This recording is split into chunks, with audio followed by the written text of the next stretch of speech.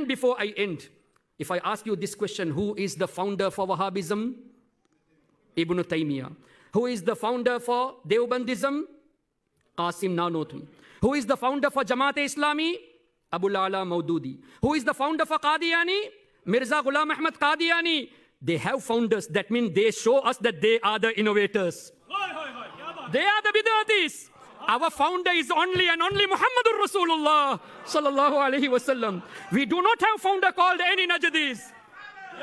Yes, indeed, we have our guides, Imam al-Azam, Imam Malik, Imam Shafi'i, Imam Ahmad, Sayyidina Ghawthul Azam, Sayyidina Khaja Gharib Nawaz.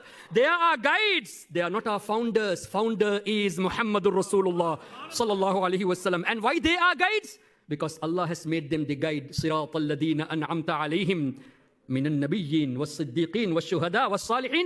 Every day, minimum 20 times we say, Ya Allah, guide us on the path of the pious people. So we ask from Allah to remain on the path of the pious people. After Salah, we do follow that.